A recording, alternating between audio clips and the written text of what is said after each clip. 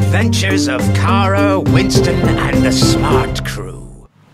Captain Kara, windswept Winston and crew are still on board Explorer, travelling to the Bay of E in search of treasure. To Cookie's relief, when they land at Hooyah Cove, there's not a crazy penguin in sight. Down in the galley, Kara and Winston are logged onto their favourite gaming site, Seas and Pirates. Although it's only a game, it can feel like real life, especially playing against friends online. Tonight, though, it's just Winston and Kara on their consoles.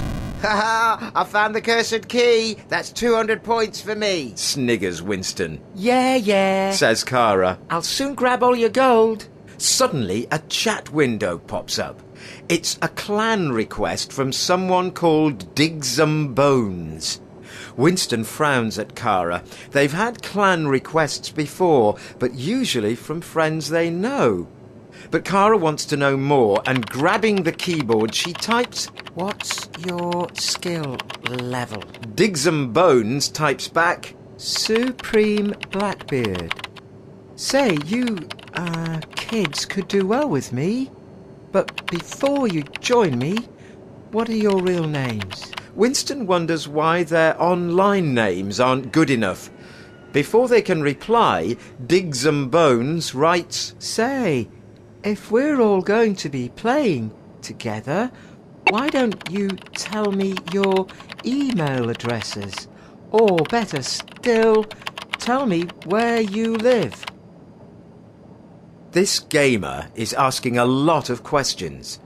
Why do you think he wants the information?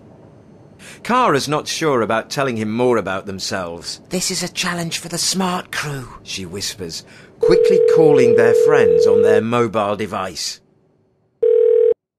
I love playing games, but your personal information, like your full name, where you live, and your email address, is just not for the internet. I mean, us older kids know to keep our personal information safe from the internet, but the younger kids, we need to help them out.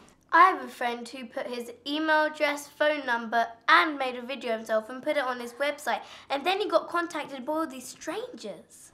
The best rule for the internet is, if you're going to talk to people that you know. If you do meet any other people online, make sure you keep your personal information to yourself.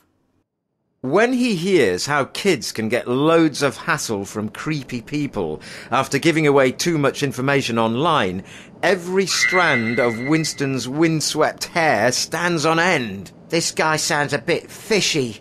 Let's get out of here, he says.